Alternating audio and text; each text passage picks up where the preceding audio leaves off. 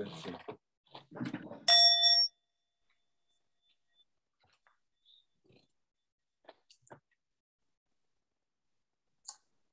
Good morning and welcome to the Unitarian Universalist Congregation of the Catskills.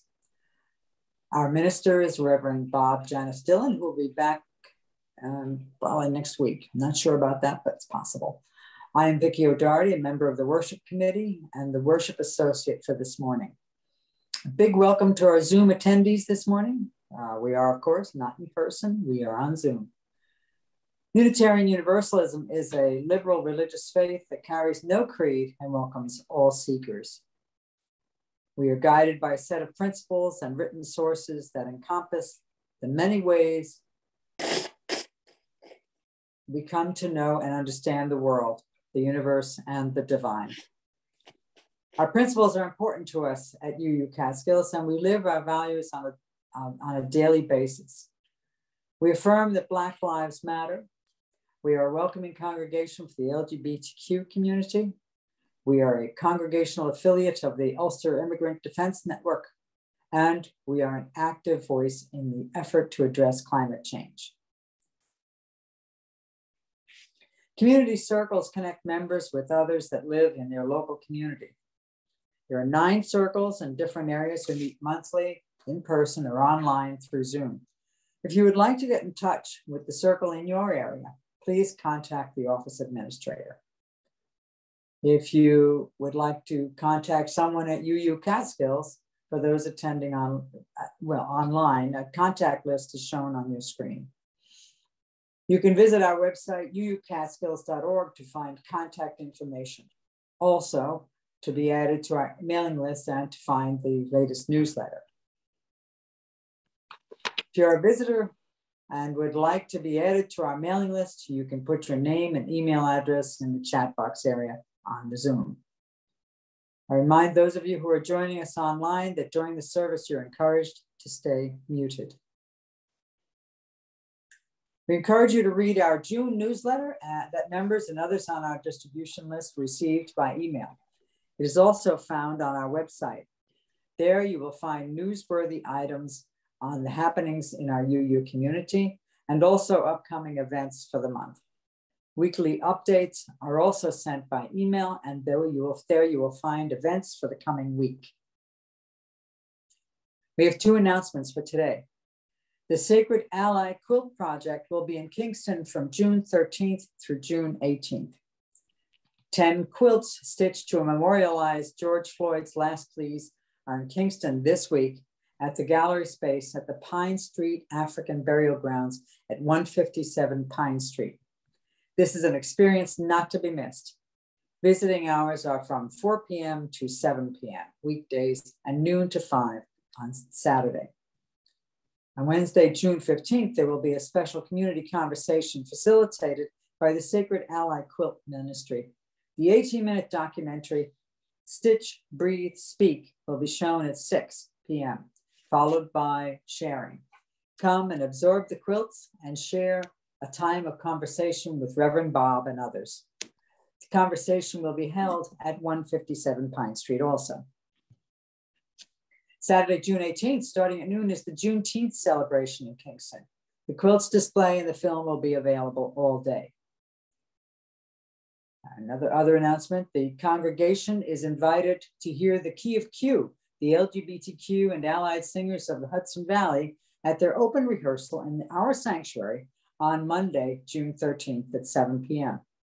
They've been using our sanctuary to rehearse for the past couple of months, and in gratitude would like to invite members of the congregation to sit in and hear what they've been working on. Nothing is at performance quality, and there's only about 25 minutes of music, but it should still be a good time. There they are. There's the community circles.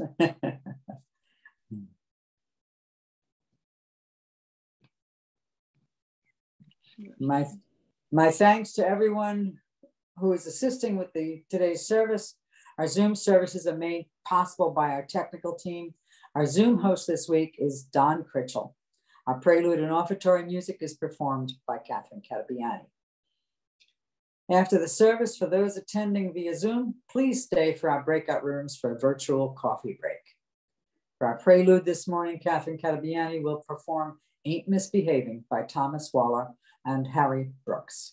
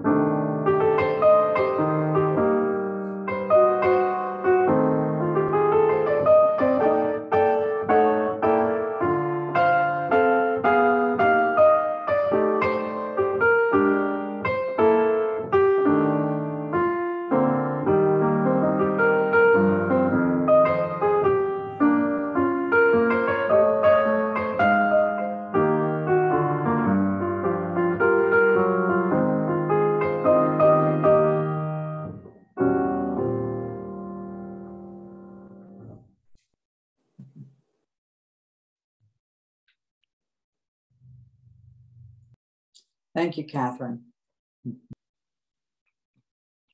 If you have a chalice, please light it as I light mine. Join me in chalice lighting words that are on your screen. We light this chalice in grateful, loving community, even in the darkest of times. May its flame light paths to courage, justice, and hope.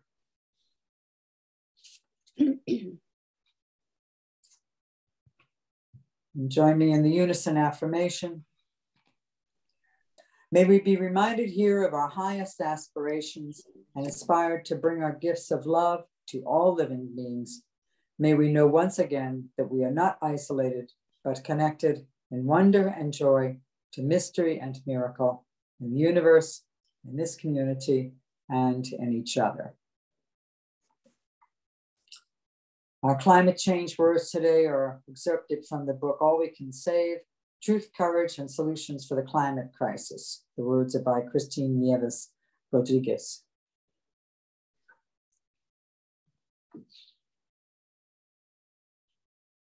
She wrote this after the devastation of Hurricane Maria. I thought I had to leave the island in all its beauty to rise on my own, and so many others like me have disengaged from their communities, overwhelmed by trying to survive, too worried about prestige and power, too jaded. It turns out that communities are the most important force that allows humans to weather great storms, literally and metaphorically. The climate crisis will intensify, but our communities will continue to rise because they were always standing.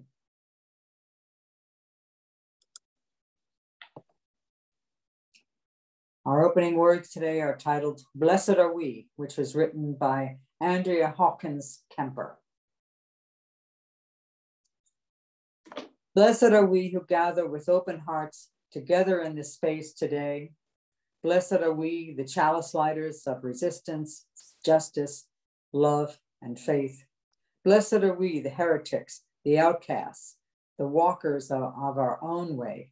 Blessed are we, the border crossers, the refugees, the immigrants, the poor, the wanderers who are not lost. Blessed are we, the transgressors, the trespassers, the passers-by, the cause-takers, the defiant, the compliant. Blessed are we, the hand extenders, the sign makers, the protesters, the protectors. Blessed are we, the trans women, trans men, the non-binary, the cisgender, the multigender, the no gender. Blessed are we, the friend, the stranger, the lonely, the hidden, the visible, the authentic. Blessed are we who rise in solidarity. Blessed are we who cannot. Blessed are we who do not. Blessed are we, for this is our beloved community, and this is who we are.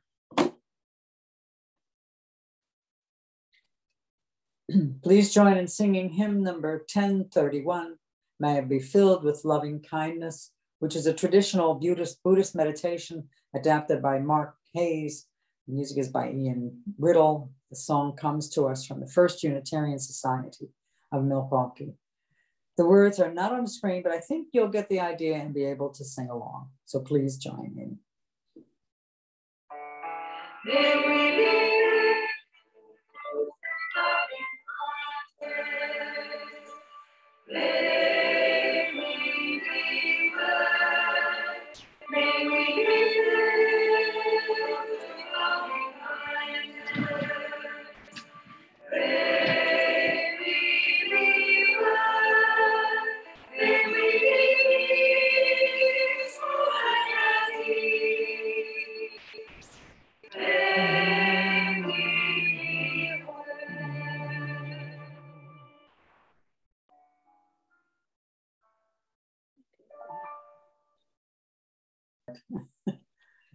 The story today is Maybe Yes, Maybe No, which is a traditional story presented by Leah Morris.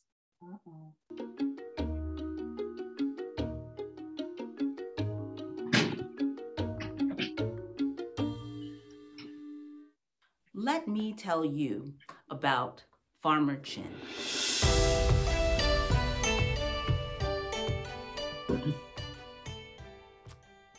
Farmer Chin had a pretty typical life. He had his acres and his harvest to tend to. He had his animals and his family to help with the tasks. He also had neighbors who would sometimes visit and bring dumplings and their opinions. One day, Farmer Chin's strongest, most beautiful horse ran away, and the neighbors came immediately to express their sorrow for Farmer Chin having lost one of his most valuable possessions. And they asked him if he wasn't just sad as he could be about that change of fortune. After all, losing value is a horrible thing to experience. Farmer Chin's response was, maybe yes, maybe no. The following day, that horse returned with 10 other wild horses, equally beautiful, equally strong, adding to Farmer Chin's stables. And the neighbors came running, celebrating, saying how wonderful it was that he now had all of these additional horses. Farmer Chin's response was, maybe yes, maybe no. The next day, his oldest child, who was to be the heir to the farm, the child who showed the most interest in inheriting this land and this responsibility, was taming the horses, or trying to, and their leg was broken in the process. And the neighbors came running once again to lament this change of fortune, saying how disappointed Farmer Chin must be that his child would now grow up, possibly with a limp for the rest of their lives. Isn't that just a sorrowful, sad state of affairs? Farmer Chin said, maybe yes, maybe no. A week later, an announcement went throughout the kingdom that war was at hand, and that the young, strong, able able-bodied children would be conscripted into the army and into the service of the kingdom.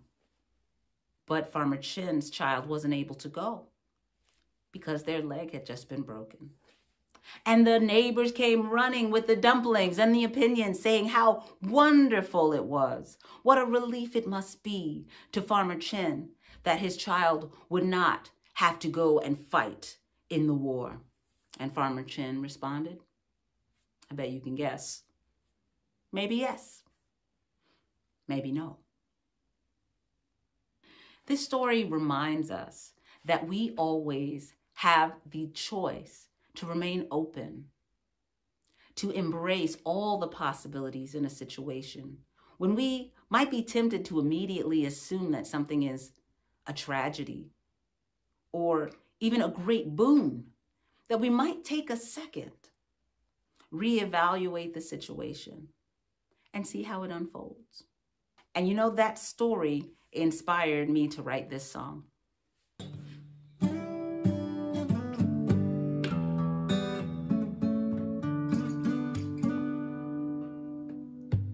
The journey isn't over. The race is far from run. The story isn't written. The game's just begun. Each day is a new day. Every day is a new day. Who knows what comes next? If misery befalls you, let the misery take hold. When tragedy calls you, you can let the thing unfold. Each day is a new day, every day is a new day. Who knows what comes next? This might be the best day you ever had. The truth is, no day is really good or bad. Might be the path that you've chosen, might be the last one you would. Things might be getting so crazy, you would laugh if you could. Slide on through it with grace, open your heart and embrace whatever comes next. Slide into it with grace, open your heart and embrace whatever comes next. Whatever comes next.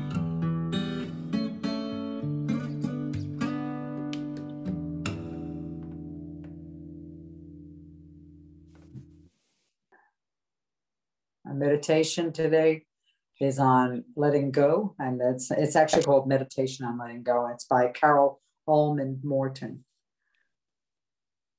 Many of us carry a burden of worry, anxiety over the state of the world, worries about money, about our environment, our families, about peace and justice. May we trust that nothing will get worse for us putting that burden down for a moment. May we let go of what weighs us down. May we find that we can set down worry for longer and longer periods of time. In our experience of letting go, may we be open to the possibility that we need not pick up our worries back up. May we find passion and strength to work for change where we have the power to do so, and to let go where we do not. If not forever, let us put down any worries or anxiety for our time of quiet. May we be in quiet together. May we trust that nothing will get worse for us putting that burden down for a moment. May we let go of what weighs us down.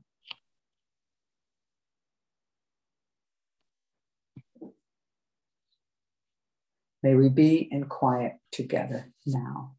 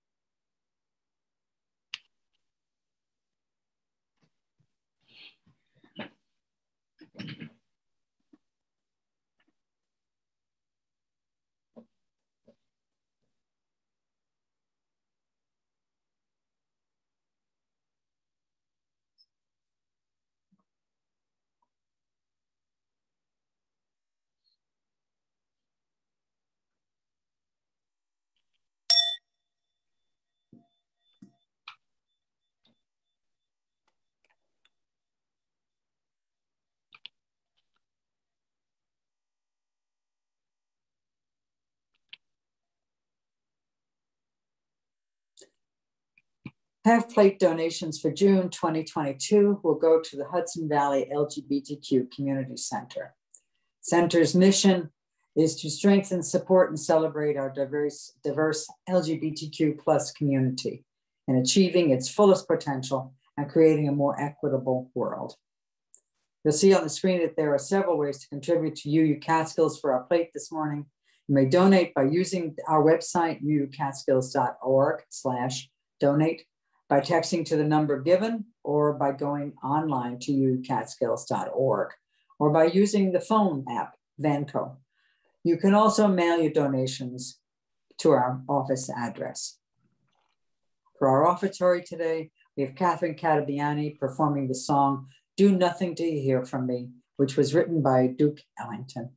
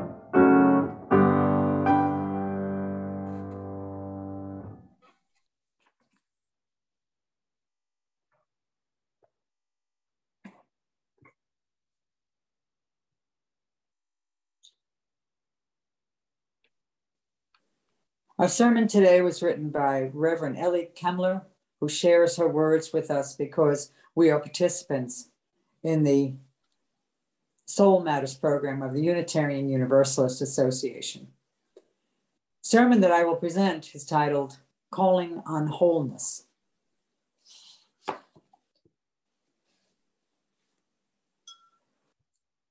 I decided early on in my work as a minister that if someone asked me to bless something, I would say yes, whenever humanly possible.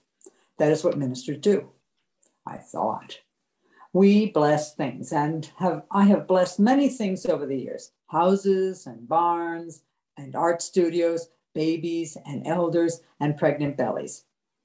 And of course, I've blessed people who are dying and people who have died and people who are very much alive.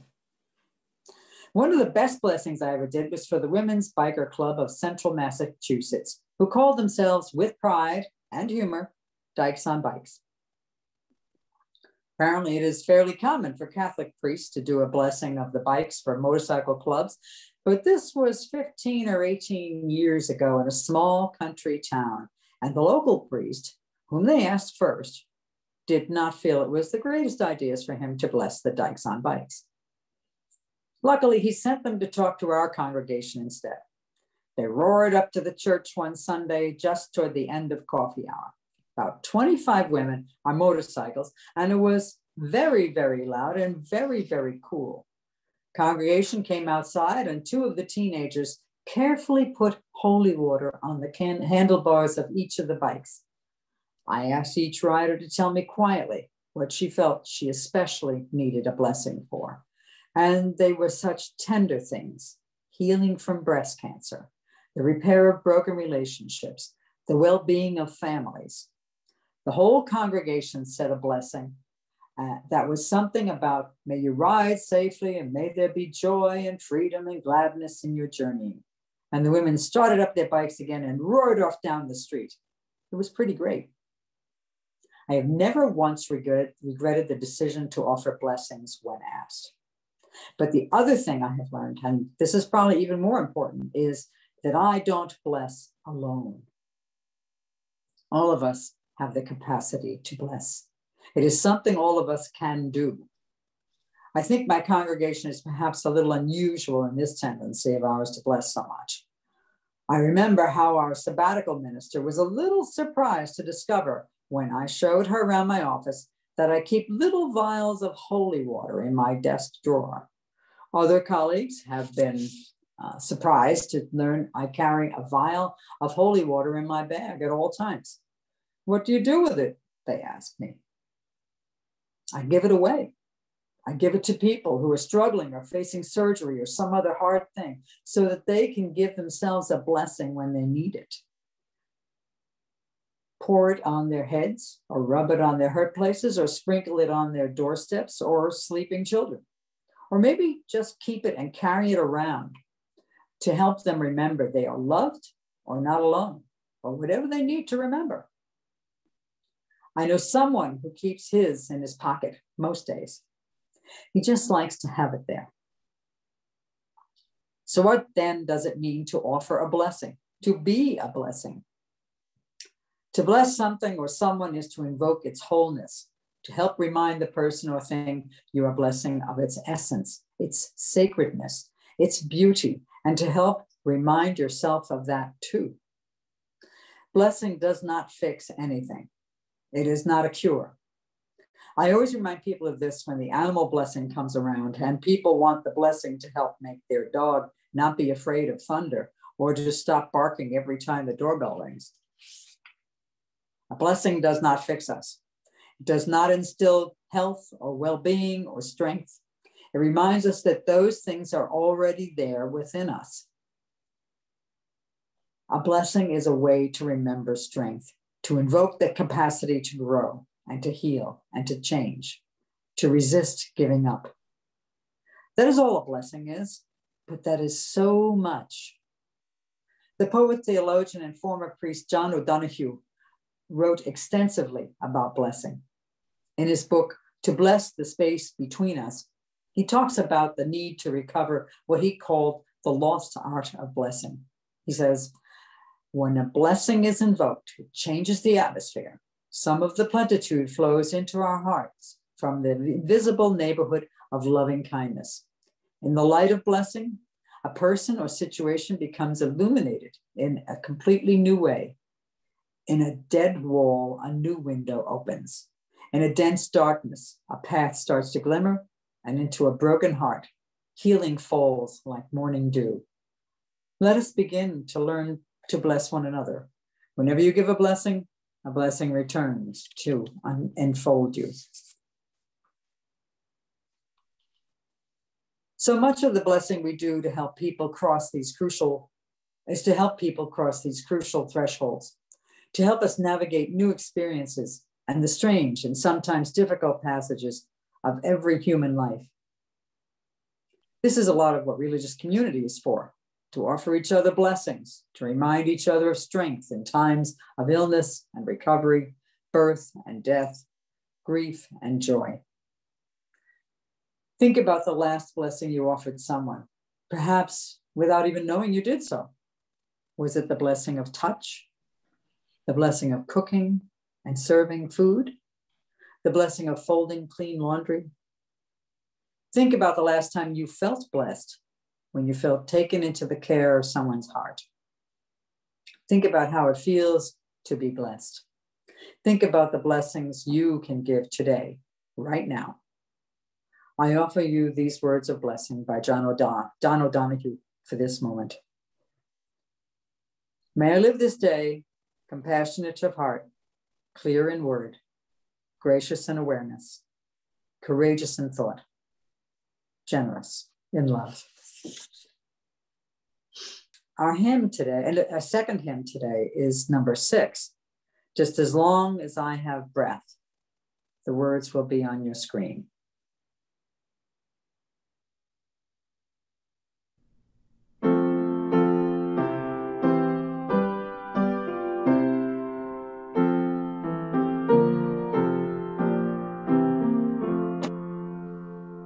Just as long as I have breath, I must answer yes to life. Though with pain I made my way, still will by me stay. If they ask what I did well, tell them I said yes to life. Just as long as visionless, I must answer yes to truth. What? In my dream and in my dark, Next one. always that elusive spark. If they ask what I did well, tell them I said yes to truth. Just as long as my heart beats, I must answer yes to love. Disappointment pierced me through, still I kept on loving you. If they ask what I did best, tell them I said yes to Words on the screen as we extinguish our chalices. I got it on just in time for the extinguisher challenge. We extinguish this flame, but not the light of truth, the warmth of community, or the fire of commitment. These we carry in our hearts until we are I together. want to see if I can get to the room. You're invited to stay, and you'll be automatically assigned to a breakout room, okay, for light conversation afterwards. Visitors are welcome to stay and meet congregation members. It will take a few minutes for us to be switched over to a virtual room. Okay, so just hang on. All right, thank you for attending. From you I I receive, receive, to you I give, together we share, and from this we live. From you I receive, to you I give, together we share, and from this we live. live. Go in peace.